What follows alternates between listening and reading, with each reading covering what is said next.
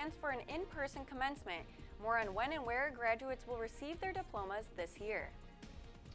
Later, Portage County held a one-day vaccine clinic. TV2 was at the event and spoke with residents who got the shot. Exclusive interviews with new USG members, including next year's president. Hear what they said only on TV2. And how a group of fashion students founded a new organization focused on photo shoots, fashion, and more. You won't want to miss it, only on TV2 News.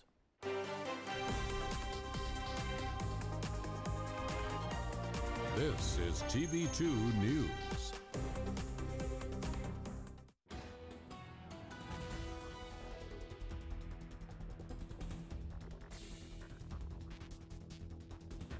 We begin tonight with a breaking announcement sent out by the university earlier that the spring 2021 commencement ceremony will be held in person. That's where we begin tonight. I'm Jenna Borthwick. And I'm Troy Pierson. Again, the school announced that its 2021 graduates can expect an in-person ceremony. Little is known at this time, but here's what we do know. The ceremonies will be held outdoors during the week of May 10th for all colleges and degrees. The current location chosen for the event is the Centennial Court Green off of Midway Drive. The university stated that this will allow for more social distancing measures. Now we'll look at the two-week graduation event. It begins with the advanced degree ceremony for all colleges and campuses on Monday the 10th, ending with the ceremony for graduates of the College of Podiatric Medicine on the 21st. The full schedule can be viewed at the link below. KSU President Todd Dyakin also said the school will welcome back 2020 grads for their own ceremony during the homecoming week in the fall. Today, the county held one of two mass vaccination clinics coming up, this one at the Parta Bus Garage. Of course, at the clinic, the overall message was to get a COVID shot. Community members reacted, and now it looks like there's a light at the end of the tunnel. All done. Keep it up for a second. That's it. Today, Access Point Community Health Center teamed up with Parta to vaccinate about 500 people at the bus garage off of Summit Road. It's a blessing to be able to offer this to the community. It's wonderful that we had such a robust turnout, and we're going to be ramping up and scaling up what we're going to be doing here. After lunchtime, long lines formed and people waited for their chance to get the COVID shot in batches of 30, and the general consensus was optimistic. Feeling pretty good. I didn't feel nothing on the shot. Feeling fine, just like when I come here. The last year of the pandemic has been a rough haul for many. This is an opportunity, I think, for them to finally have a little bit of normalcy back in their life. And this normalcy can mean a lot of different things. I've been working from home for a year and was definitely looking forward to getting the vaccine as soon as possible. I'm going to be able to spend more time with my family and do different things, and it makes me happy. But getting the vaccine won't change the precautions taken by some people who got it today. I've been home, grocery store, and that's about it. I'm still going to do the same stuff I've been doing even though I got the vaccine. Access Point is one of 3 federally qualified health centers in Ohio to have direct access to the federal stockpile of the vaccine, which Frazone says is fairly limitless. I could get 10,000 doses in a week if I wanted it. I just don't have the person power to get 10,000 doses out because this stuff, has to be used really quickly. It can't sit in a refrigerator. When you get it, you have to get it in people's arms. The goal is to have more mass vaccination clinics in the future and find more ways to get locals to them. Through the state of Ohio's Rides for Community Immunity program, which provides some funding to help support the cost of transportation to vaccination sites. I think it's a great location, and we're looking for ways to help transport people to clinics.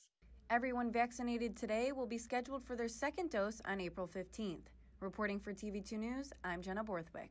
Thanks for that report, Jenna. The max vaccination site planned for Chapel Hill Mall will move to a new location.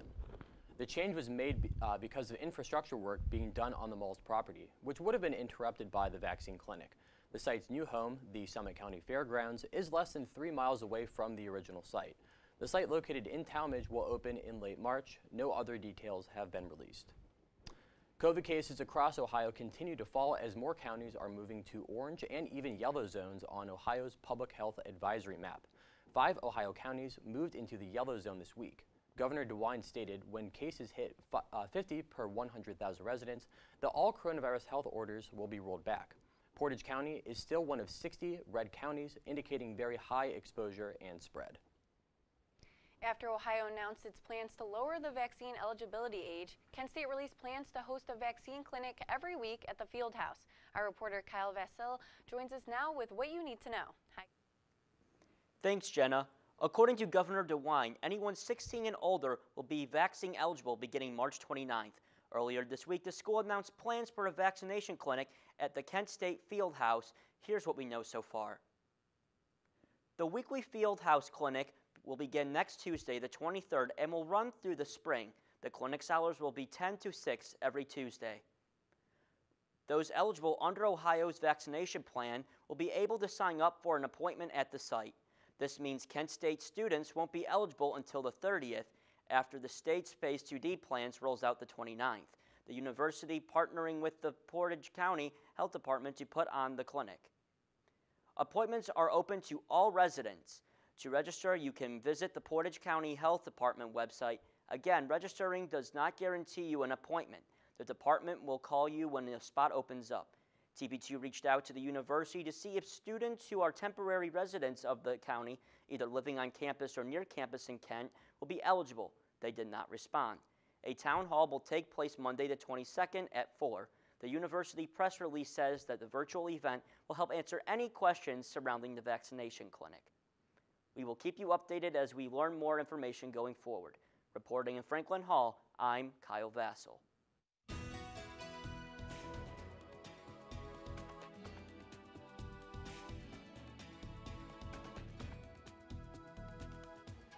Good evening, Kent State and all of Portage County. I'm Nick Sommer. Now, it's been a pretty dreary day, lots of rain, but that looks to stop heading into tonight. Right now, currently, you can see it is 38 degrees and rainy. Now, we will be experiencing some more rain heading into the weekend, but sun will be coming. Now, right now in Kent, like I said, 38. We're still in that high 30 range, kind of still falling back into those winter temperatures across all northeast Ohio. Now, tonight, we will be seeing a large amount, 60% chance of rain starting at 8 p.m. and falling back down to a low of 25.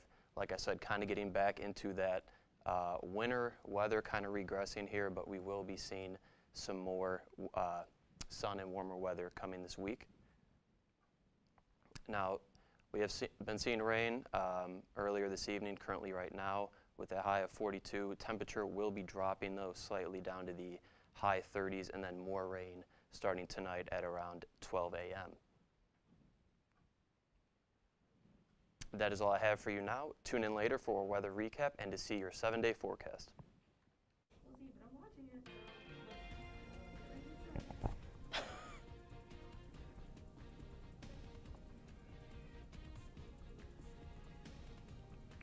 President Biden will be rolling into Columbus next week. We have details on why he's visiting the Buckeye State right after this break.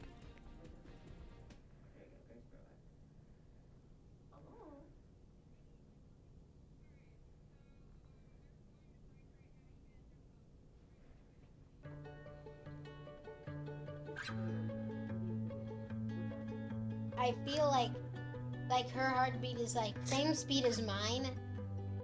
And I think we have this like deep connection, this heart connection in her heart, that there's room for me and Mom. When I'm holding her, it makes me feel calmer. It's a sensory thing. It's a thing with Asperger's. She's really good with Anya. I've seen adults react to my daughter when she has meltdowns like she's from a different planet. And this little animal just sat next to my child and was just like, you know, it's gonna be cool. She's my superhero. Good job, Kitty Cat. When we adopted Lucky, we discovered all the wonderful things that make her unique. Lucky's a little bit of a lot of things, but mostly she's pure love. A crash involving an Amazon Prime delivery truck and a car was backing up traffic along Main Street in Kent this afternoon. The accident happened at around 2 p.m. at the intersection of Lincoln Street and Main Street. The front campus corridor of Main Street is one of the most dangerous roads in Portage County, and 12% of citywide crashes that happen in that stretch of road. Plans to improve travel on Main Street were introduced in 2019, but it is likely that funding will not be available at least until 2024. The undergraduate student elections wrapped up yesterday. Our reporter Kelsey Drennen is live outside of the USG office in the Student Center with information about your new representatives. Hi, Kelsey. Hi, Jenna. The election is over for undergraduate student government at Kent State, and the results are in. The elections ran from 8 Tuesday morning to yesterday at 5. Chaslyn Jackson was elected the new president, replacing Tiara Moore, and Jackson's election marks the 4th black person to run USG as president. She says she wants to be an advocate for people who have experienced sexual assault and give them the resources that they need. Really advocating for inclusivity of services and resources for our marginalized students who are affected by sexual assault, because those social identities, those intersectional identities, they're different experiences. So you have to be mindful of which preventative tactics and after the fact tactics actually help these students here at a PWI. And Eric Gomez was elected the new director of governmental affairs, and he says he wants to be an advocate for students of all different backgrounds at Kent State. Gomez says that he wanted to run for office after he helped advocate for weekly COVID testing at Kent State. We've advocated for weekly testing and just making sure the residence halls are safe for students. And, after that, I realized I was super passionate about student advocacy and just helping students, being there for students. While the president and the directors of USG have been picked, we are still waiting to see who the senators for the College of the Arts and the College of Art and Sciences will be. USG says that they are still being determined. Reporting from the USG office, I'm Kelsey Drennen.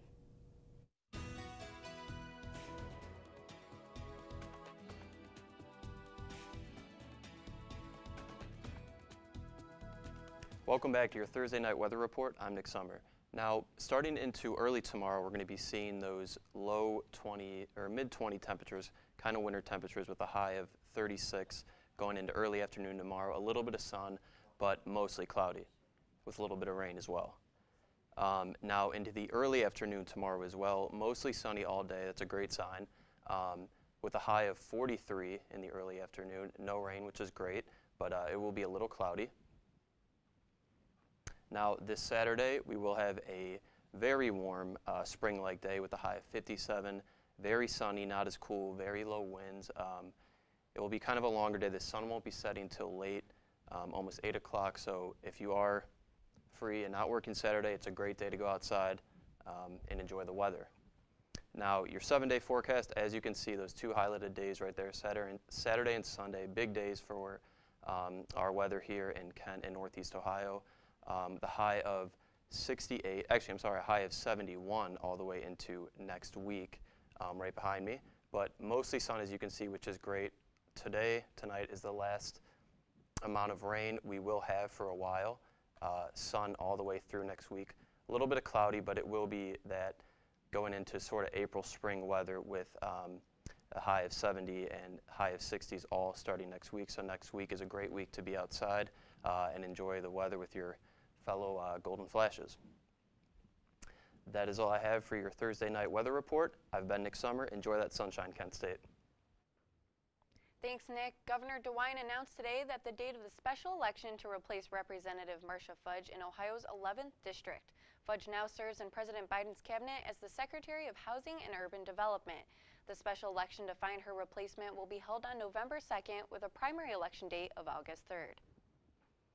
Ohio Attorney General Dave Yost is suing to block part of the COVID-19 stimulus package. The bill prevents states from using the money to offset tax cuts, which Yost argues is unlawfully restrictive.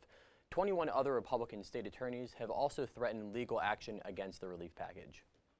And President Biden is set to visit Ohio next week as part of the Help is Here tour. Biden will stop in Columbus to discuss how the COVID relief package will lower health care costs for families. The exact location of the tour stop has not yet been released. The IRS extended the deadline to file your 2020 taxes. The change is due to a backlog of tax filings remaining from the 2019 tax year, as well as to give people more time to file amid COVID-19 pandemic. The new due date for taxes will be May 17th as opposed to the original date of April 15th. And the man accused of killing 8 people at at Metro Atlanta Massage Parlors was scheduled to appear in a Cherokee County court today, but did not. The 21-year-old's attorney requested the hearing be canceled, giving no explanation for why he made the request.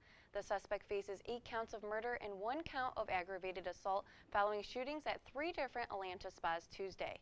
Atlanta police say the shootings weren't about race, a claim Georgia investigators are now looking into. He understood the gravity of it, and he was pretty much fed up and kind of at the end of his rope, and yesterday was a really bad day for him, and this is what he did. Senseless violence in Atlanta that took the lives of 6 Asian American women. While the investigation is ongoing and we wait for more information, this comes during a time when violence and attacks against Asian Americans are on the rise.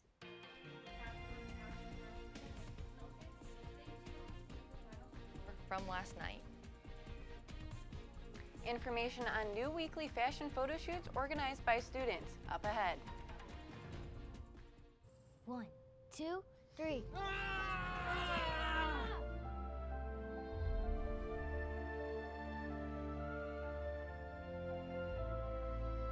You saved me. Dad? Are you okay? I'm fine, dear. Your hero needs you now, and AARP is here to help. Find the care guides you need at aarp.org/caregiving. What to expect when you're expecting a teenager. Today we're talking about how to wake up your teen, and this works literally every time.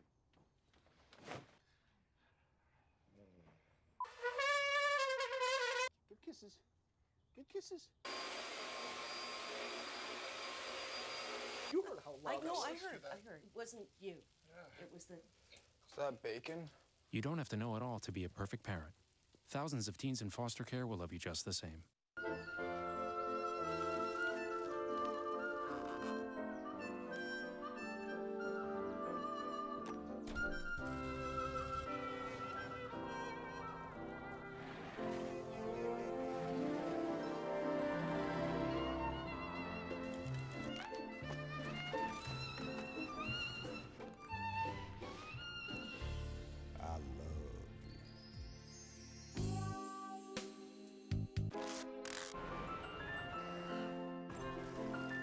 Can we get strawberries?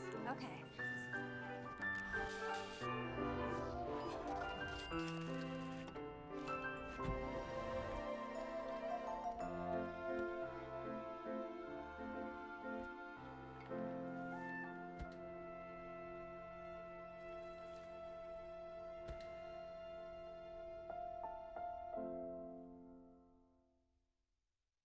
And now, your TV2 Sports Report.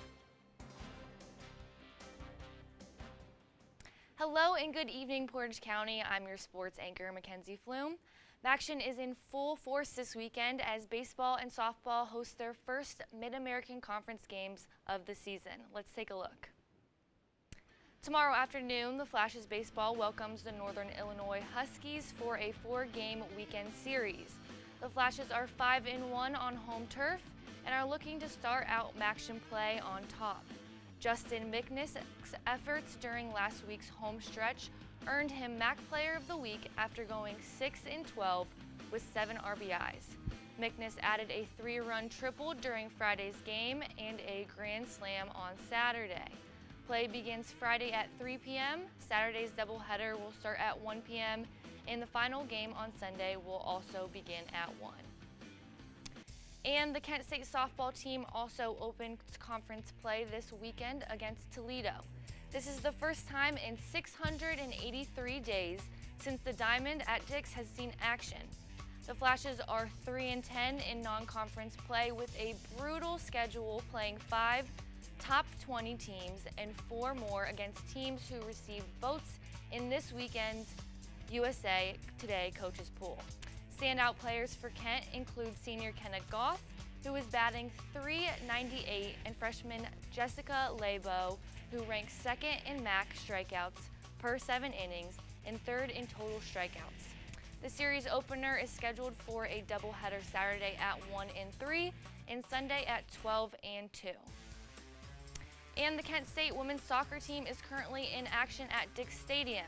They are currently trailing Ohio Bobcats 2-0 in the second half.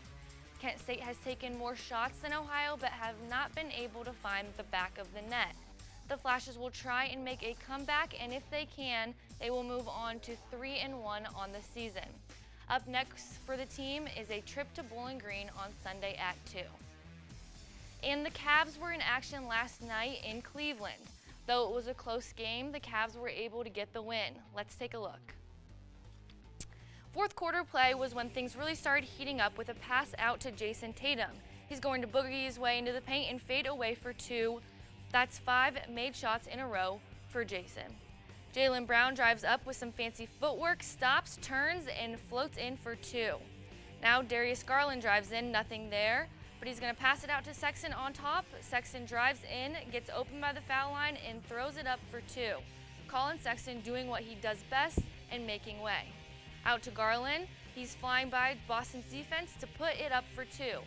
Now with 2:20 left to play, Garland gets the Celtics' missed basket rebound on a fast break, bounce pass to Isaac, who gets up for 2.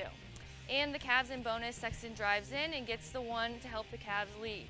It seemed as though last night the Cavs stole the luck from the Celtics with a final score of 110-117.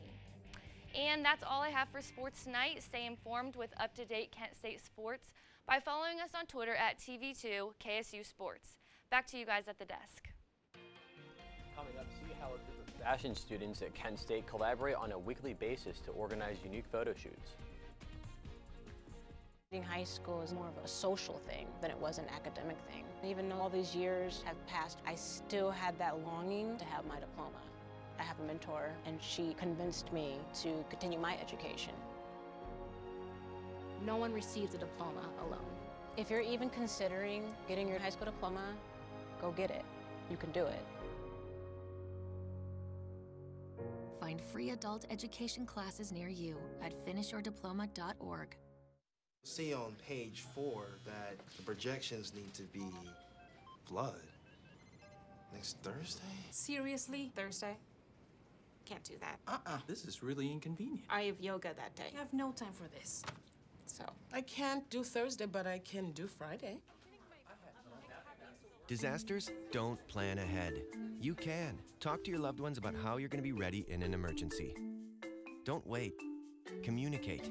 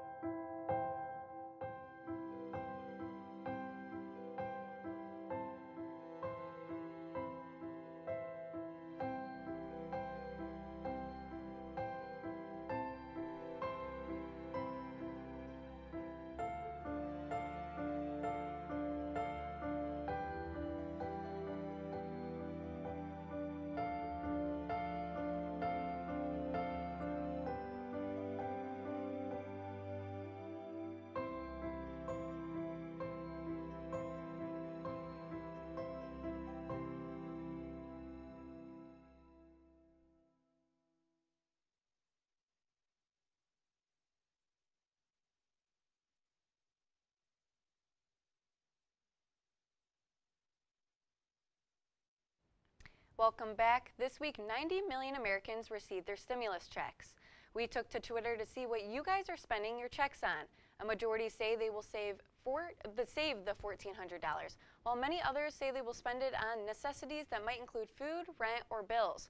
Our poll will be open until tomorrow afternoon, so head to our Twitter at KentWired to tell us how you will use your check. And last semester, a group of fashion students decided to form their own student-run organization that focuses on creating collaborative content. I tagged along on one of their photo shoots to learn more. On a chilly spring morning in Paris, Ohio, a group of fashion students participate in a photo shoot on a golf course. These girls represent SoCab, a new student-run organization that focuses on making creative and collaborative fashion content. This is a place to test out things regardless of like what kind of career path you're aiming for or what kind of like major you are or what things you're interested in. It's just a place where you can try things out. One outlet these students are using to promote SoCab is a podcast show on Spotify. They also aspire to collaborate with other students with different majors to diversify their platform.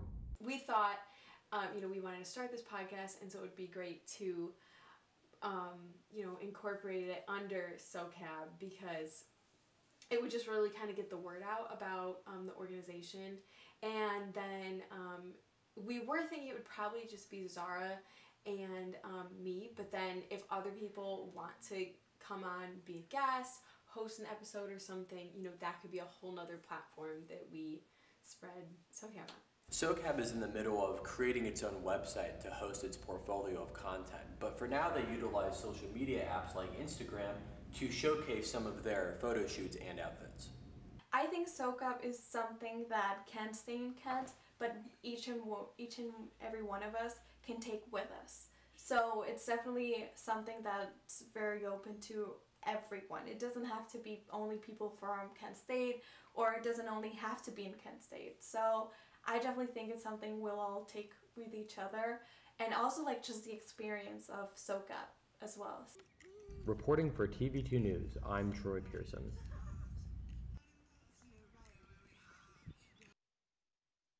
Well, it really looked like they were taking some use of this nice weather and maybe some of their downtime during the pandemic to still be creative and do some things outside. Oh, of course, I completely agree with that. It was really nice to go out with them at like 5 in the morning, about like 40 minutes south of here, and just like see that sunrise and everything. It was really nice. So. Sunrise would have been good, but I'm not sure I could get up that early. Oh yeah, of course, me neither. That's why I only did it once, and I probably won't go out again. But it was fun to see them be creative, like you said. So. Well, that's about all we have for you guys tonight. Be sure to stick with us at Kent Wired for you know, more updates, and especially our social media at Kent Wired as well, to stay up to date on local and national headlines. And don't forget to tune into our entertainment show, The Agenda, tonight at 9. I'm Troy Pierson. And I'm Jenna Borthwick. Have a great Thursday night, Portage County.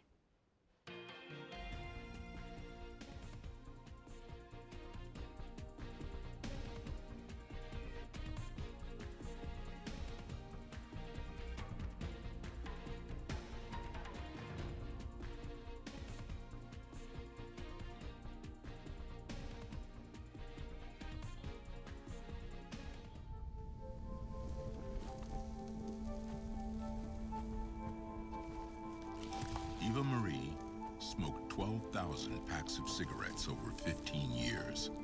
She quit, and now there's a new lung cancer screening that could save her life. You stopped smoking. Now start screening. No matter how much you smoked, early detection could save you. Talk to your doctor or learn more at savedbythescan.org. The black truck? Hey, Christina from accounting. Yeah, hi. Hey, I used to date a girl named Christina. Oh, really? Yeah, and then she dumped me for my best friend.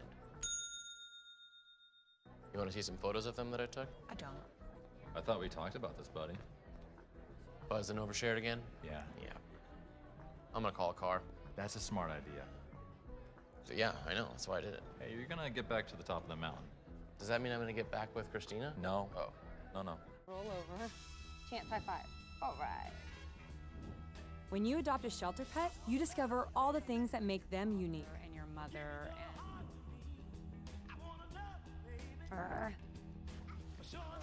I am totally a hot person. Right, guys? Thanks for being honest. They're a little bit of a lot of things, but they're all pure love. Adopt pure love at theshelterpetproject.org.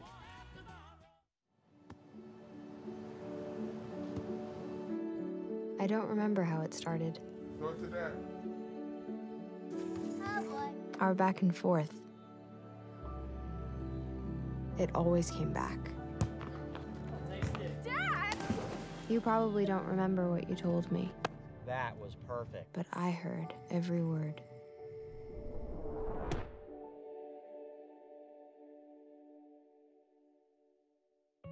Julie was always a voracious reader.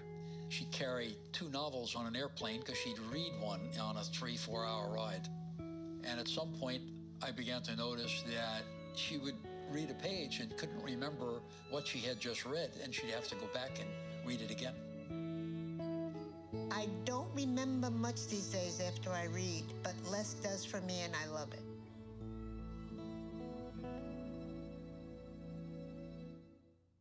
When I was in foster care, I never knew when I would have to move, so I always had my suitcase ready to go.